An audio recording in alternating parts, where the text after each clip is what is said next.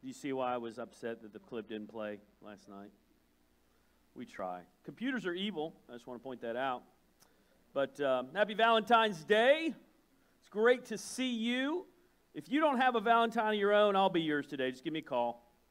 We'll hang out. My sweet, wonderful wife is on the COVID floor today in full COVID gear, which means she won't be able to talk to me either. And so she'll be doing that. Probably get home about 9:30, 10 o'clock tonight, just so you know what kind of schedule she has. So thanks for being safe. And the praise team's taking a few extra precautions this week, and we appreciate that too. We especially want to keep David safe so you can tell all those bad jokes week after week. By the way, your comeback was great there, Brian. That was good. By the way, we pick on each other in love and acceptance. And it's how guys relate. I know it's weird. It's just kind of how we are, right, Dave? Weirdo. All right, so, there's times in life that you just have to start over. And if you think about it, I really believe that Moses, because he was told his whole life that he was going to be the deliverer, when he murdered that man, he really felt, okay, God needs me. I'm going to do God's will. God needs my help, and I'm going to do it. And then for the next 40 years, Moses takes off about as far as you can. He goes down the Sinai Peninsula. He is about as far as can be. He marries a foreigner, probably his father-in-law. There's a debate about whether his father-in-law followed Jewish customs. We're guessing no, because the Midianites didn't. And so, he's about as far as he can be. 40 years of watching sheep. 40 years with a stick. 40 years of chasing off lions and tigers and bears. Very good. If you haven't been here to church, you'll understand that sometimes I just randomly say things, and it's almost like a cult on occasions, but don't be worried. It's not really a cult, despite what your wife used to say, Mike. This is not a cult. So Mike's wife, when she first came here to church, she because we had small groups, she thought, is this like a cult or something? And then she became a Christian. I got to baptize his whole family. So you never know what gets to happen. All right, here's the series verse. Then the Lord said to him, talking about Moses, what's in your hand? And we're going to get here today and talk about this more. A staff, he replied. The Lord said, throw it on the ground. Moses threw it on the ground, and it became a snake, and he ran from it. And there's a lot of theological discussions, and I couldn't believe it as I read different commentaries, how many discussed why Moses ran. And so I'm just going to summarize it for you. Do you know why he ran? Because there was a snake. I came out my door one morning. This will tell you how long ago it was. It was dark. I was getting my newspaper. Remember newspaper? So I went out in the front yard barefoot, and as I took a step out the door, a snake liked my carpet, and I stepped on a snake. And can I tell you what I did? Not only did I do what Moses did, I ran like this, which is very manly, by the way. If somebody had seen me, I look like, I'm not a wooden boy. I don't know. And I scream at a very high pitch. Now, I will tell you that I know this because I've had others in encounters with snakes. And apparently this is some kind of primitive instinct in me that if I scream like a girl, they will run away. Don't know if it's working, but I've not gotten bit yet. So we're just going to stick with that excuse. But if you ever are with me and I see a snake, you are sworn to confidence that I sounded very manly when I yelled like a girl. So I totally relate to Moses in this. Now, today we're going to talk about this idea of being a humbled hearer, and it takes being humble to hear. See, if you're prideful and you're arrogant, not only can you not hear God, you can't hear other people. If you think you're better than somebody, you can't even hear what they say or what they mean. And on Valentine's Day, listen to me, if you want to hear people in order to love them, you can't think that you are better than them. And you can't assume that what they're saying is ridiculous. You have to be humble and say, can I hear them? There was a medical journal I was reading because I have nothing else to do. We spend a lot of time listening to ourselves talk inside of our heads. We listen to our inner voice each time we read a book, Each time we decide what we have for lunch, which some of you are doing right now, or imagine how we're going to get across what we want to say in a meeting. In fact, estimates suggest that we spend a quarter of our waking hours listening to our inner voice. Now, in the Harvard Business Review, it said, research shows that echoing negative thoughts inside of our head increases our chances of depression. It isolates us from others and inhibits us from pursuing goals. I want you to imagine the voices that Moses heard for 40 years. He was isolated from everyone. He now had to feel rejected by his own people. The man he called Grandpa came after him to kill him. For 40 years, Moses was thinking and focusing on all these things, and yet God had to build it again. I had a similar experience a couple years ago. I was laying flooring in my house, and this is just some extra pieces. That's why they look so bad. But if you don't know anything about this kind of flooring, it just kind of pops together. It's supposed to be very easy. As I mess it up, okay, I just broke it. It's supposed to be very easy to put together, but I was having a really hard time putting this together. And I was struggling. I got about 6 rows in, and I'm looking at it, and it is not working right. And I've got about 150 feet laid and many more feet to go. And so finally, I called a guy from our church, and I said, hey, I need some help. Something's going on. And he said, which way did you lay it? I said, what do you mean, which way did I lay it? On the floor. He said, no. If you lay it backwards, if you put the first piece in backwards, it makes every piece hard. I said, you don't understand. I've already laid 6 rows. He said, well, do you want to lay the rest difficult? I said, no. He said, then you need to start over. So I had to pull up the computer just crashed. That's always exciting. I had to pull up every piece of flooring. As I did this, listen, I had the radio playing. I had things going. I was singing. I was putting down the floor the wrong way. I was so happy about it, you know. All this happens. The radio goes off. I'm frustrated. I start looking at the floor. Man, should I even be doing this? Every negative thought that could cross my mind crossed my mind. Eric, you're such an idiot. How can you not do things right? Should have watched that video more carefully on YouTube, right? So I called my friend back. I said, listen, can you come help me? I'll be over there tomorrow. So I had to do the hardest thing that you have to do as a man, which is leave a project and wait for somebody. He came back the next day. He helped me start the first row. We got the first row down, second row down. He left, and guess what? Easy peasy lemon squeezy. Just popped right in. He came back the next day and said, man, you got a lot done. Yeah, it's a lot easier when you do it right. Sometimes God has to get us to a place where we turn down the noise, turn down our own inner dialogue, which is critical. Oh, by the way, there's 2 kinds of dialogues. One is critical and self-judgmental. The other one Moses had before, which is arrogant and self-centered. Both of those, by the way, are self-centered. Did you know that? We have to turn it down and listen to what God's going to say to us. So today we're going to talk about this. Sorry, I got a little tickle in my throat. We're going to talk about how, and very purpley, we're going to talk very purpley on our screens, how to listen to God. Happy Valentine's Day screens on the side here. If you can't see that from home, it's hilarious. How to listen to God in humility, because here's the deal. We have voices in our heads, words of doubt, words from others that we've heard, fears. Some of you are worried about something that's coming up. Sometimes it's pride. Sometimes we fear the future. Sometimes we're worried about our own plans. I want to encourage you today to turn off the noise and realize this. You ready for this one? It's not about you. It's not about you. Moses had to realize that. It's not about you. It's about God. And it's time to listen to God because He has a purpose for you. All right, so number 1, how are we going to do that? Number 1, we're going to obey His word.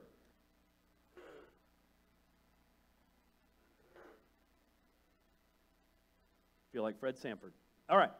Now Moses, remember I told you he was 80. Now Moses, here we pick up the book, was tending the flock of Jethro, his father-in-law. This is in Exodus 3, 1 through 7. Oh, Mike, you're so awesome. Everybody give Mike a hand. We appreciate you, Mike.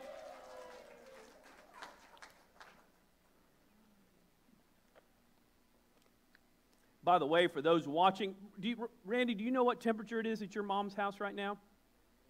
-5 degrees. I just want her to know we've turned on the air conditioner in the church building. No, come visit. Come visit. We love you. I looked at Kansas City, where Jan, my former secretary, lives. -1 degree this morning. Wind chill factor of you're going to die.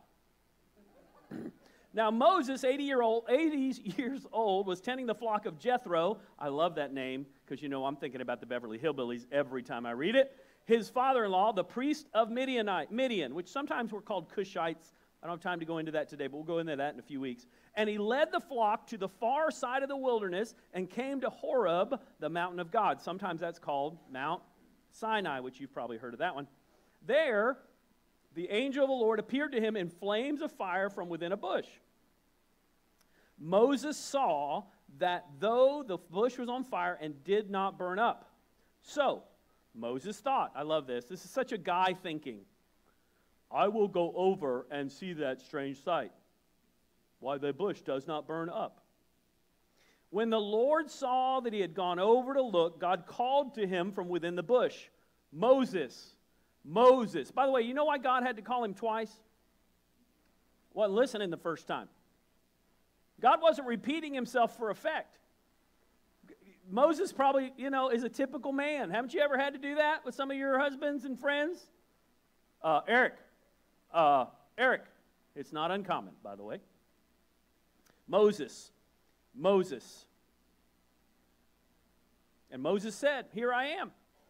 Do not come any closer, God said. Take off your sandals, for the place where you're standing is holy ground. Then he said, I am the God of your father, the God of Abraham, the God of Isaac, the God of Jacob. At this, Moses hid his face because he was afraid to look at God. So a lot of theologians read that part where it says God saw that Moses went over.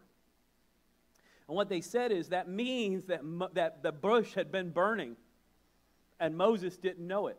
Now, whether it was burning for minutes or hours or days or months or years, we don't know.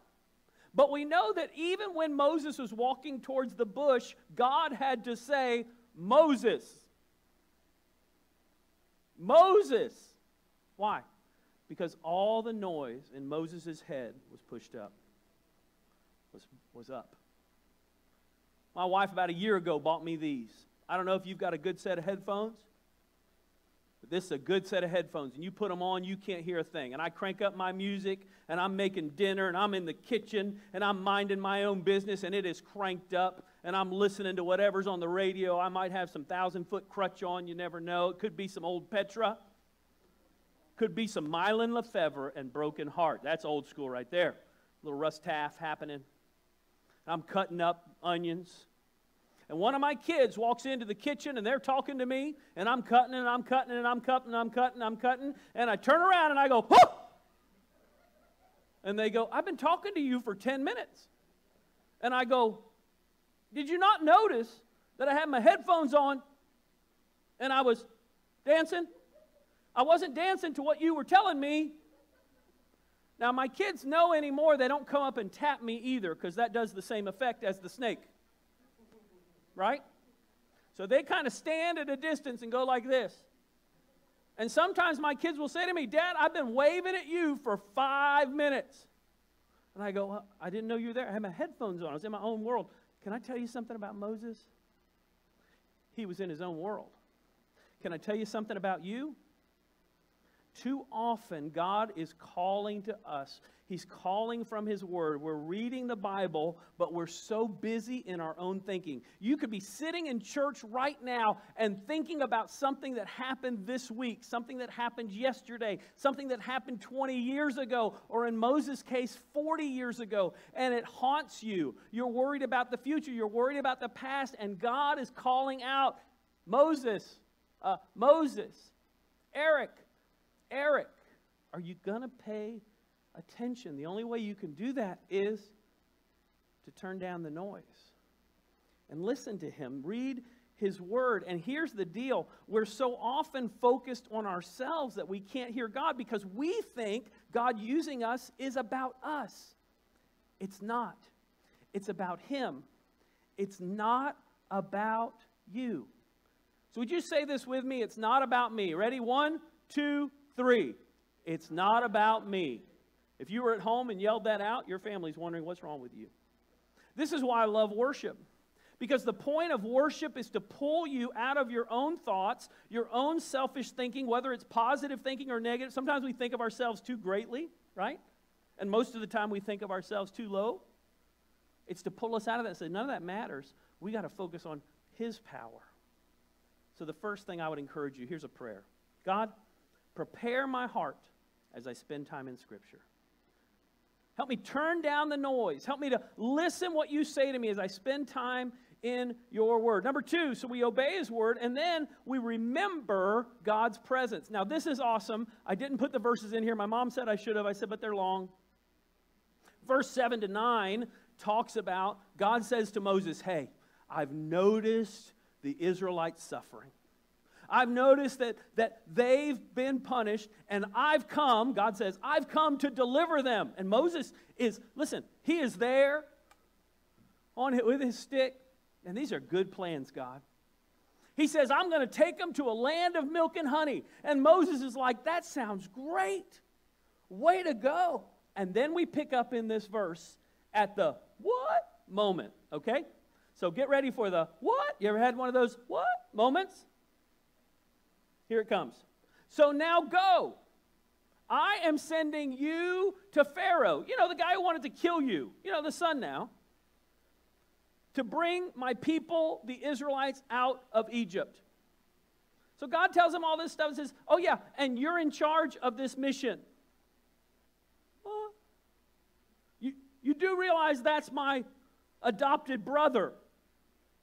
And his dad wanted to kill me. I'm not sure how this is going to go. I mean, Moses has every excuse in the book. So he starts out. But Moses, by the way, one of our problems with our Christianity sometimes is our big buts, right? But Moses said to God, who am I that I should go to Pharaoh and bring the Israelites out of Egypt? Moses saying, it's about me. I can't do that. And God said, I will be with you.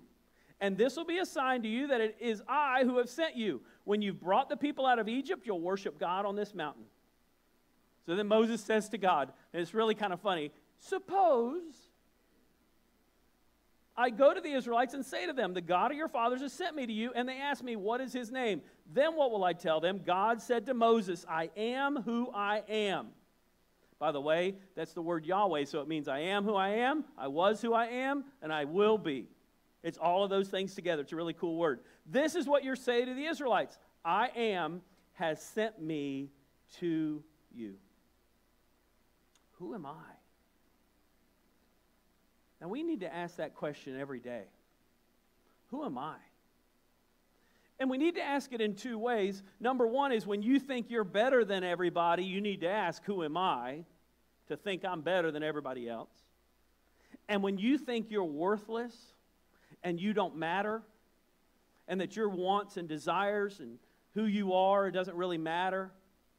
What God wants you to do, you have no abilities. Who am I? We need to realize that He is with us. You ever said something to somebody and for days all you could do was think about it? The dumb thing you said? Being an ADD person, do you remember the song on Sesame Street? Mana-mana. Do-do-do-do-do. That's going to be in your head all day. You remember the mana? When I was a kid, 5 years old, no idea. By the way, I didn't know I had ADD, hyperactivity. I should have known. Till I was in seminary. I was getting a master's degree. And ran across, and I said, that's me. But I remember the little hyper guy that would say, mana-mana. He would jump out, and he couldn't hold himself back. He'd try walking away. And then he just, like, impulsively came up. I totally related to that guy. Can I tell you, I still relate to that guy. Because he goes, mana-mana, and the girls go, what in the world are you doing? And he's like, mana-mana. And they're like, do, do, do, do, do. And then he comes out of the side, he jumps up, he comes running back. That's my whole life. So when you're that kind of person sometimes, can I be honest with you? I say things, and within 3 seconds, I regret I said them and then don't know how to fix it. And sometimes when I go to fix it, can I tell you, I make it worse? You ever done that one? And then sometimes I think, well, maybe I shouldn't say anything, and then somebody says something, and I think, well, maybe I should have said something. So for days, I play this game in my head, mana, mana. Did you see the way they looked at me? Doof, doof, doof, doof, doof, right?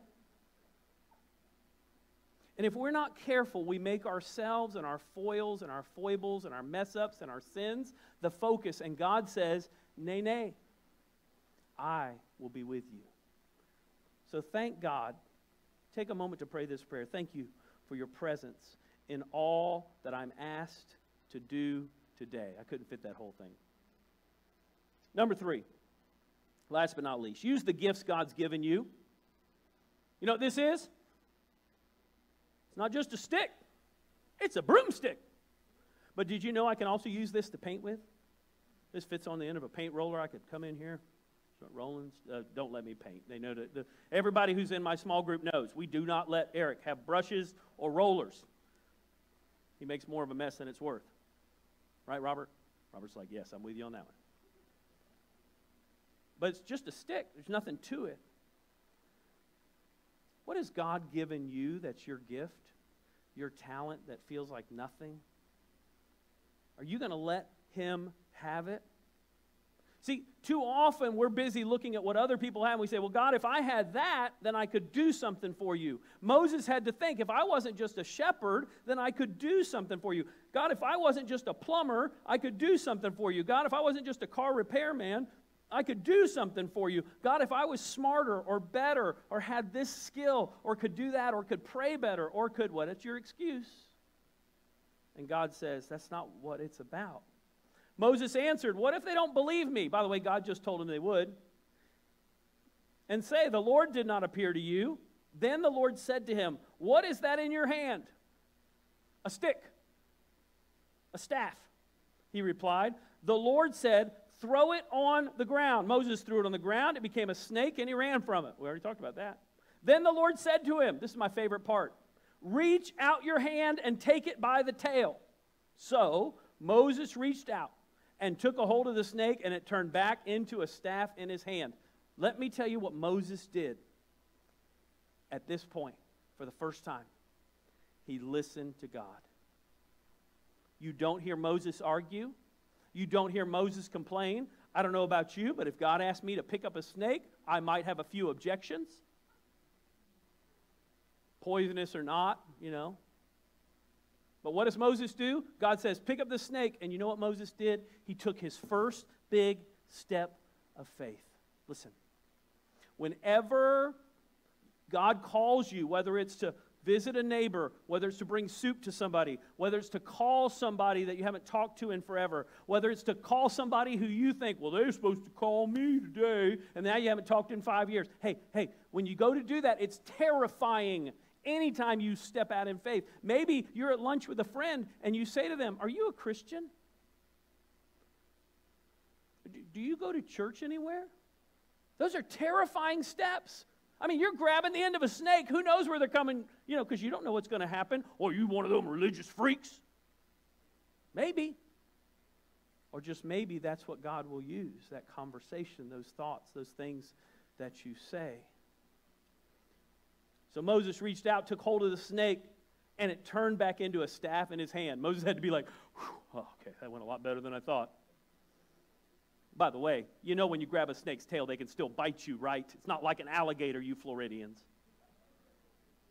This, said the Lord, is so that they may believe that the Lord, the God of their fathers, the God of Abraham, the God of Isaac, and the God of Jacob, has appeared to you.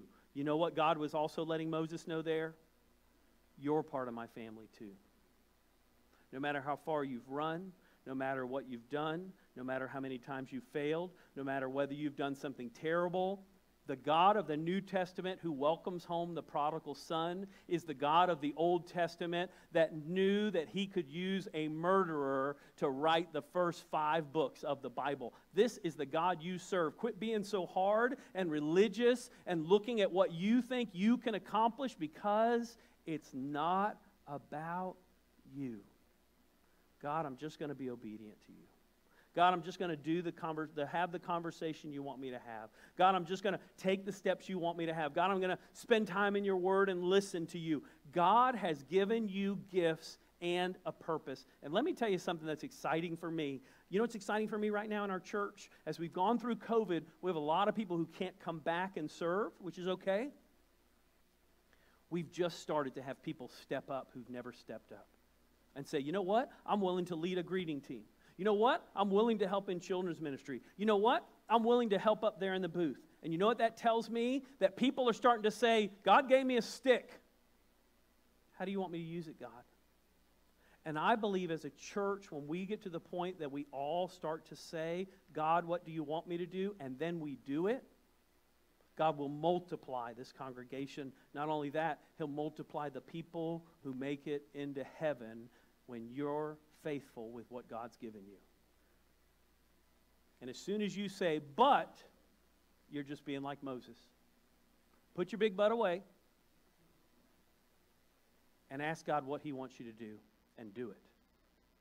And if you're faithful to that, God will use you, even if all you have is a stick. So ask Him to use you today. The final thing I want you to pray is, God, or Lord, give me confidence in you and your gifts in me. If you're not using the gifts God's given you, guess what? You're just like Moses at the beginning. But if you start reaching out, it's terrifying to reach out and use your gifts. But use them. Sign up. Go out of your way. Meet somebody for breakfast. Call somebody on the phone. Text somebody you miss. Go out of your way to say, God, what do you want me to do? And then do it. If you're here today or you're watching online, you've never given your life to Jesus Christ, you can do that today. You can surrender your life to Him. You've got to turn down the noise of the world and say, God, I want to hear you. But if you're here today and you want to give your life to Him, Jesus is the way, the truth, and the life. No one comes to the Father except through Him. If you want to do that today, I'd love to talk to you about what it means to be a Christian after the service. You believe that Jesus died and rose again on a cross. Why? Died on a cross and rose again. Why? Because we're sinners, we're messed up. And when you say, Jesus, I need you in my life, I surrender my life to you, please forgive me of my sins. And when we trust in Him, the Bible says the great exchange takes place. He gives you His righteousness for your sin. He gives you His Holy Spirit for all your junk to help you to walk in the Christian life. If you're here or watching online, you can do that today. If you're here as a Christian, I just want to challenge you. Hey, I know it's terrifying to be faithful. Reach out and take that first step. And once you take that first step, guess what? It's not as bad as you thought it was. Just do what God's called you to do. Be faithful in it, and He'll use you. He'll change the people in your life and the world. Let's go to the Lord in prayer. Father, we thank you for these moments. We thank you for each one you've given us. Lord, we thank you for the people you've put in our lives that have used their gifts so that we're even here today. Father, we thank you for a story about a man who messed up so badly that, Father, we look at him and we say, well, at least I haven't messed up that bad. And yet you restored him. You rebuilt from the beginning and used Moses to change the world. Lord, use us. Use the gifts we have. May we be faithful with what you've given us. And Lord, as we take steps of faith, that you would fill us with joy and peace in your presence. For that one today struggling in their own thoughts and their own fears and their own depression and discouragement, maybe they're thinking about what they don't have today. Lord, that right now you would let them know they have you. And that's all that we need. So, Father, restore to us what the enemy's torn down. Help us to rebuild what you want us to. We love you, Lord. In Jesus' name, amen.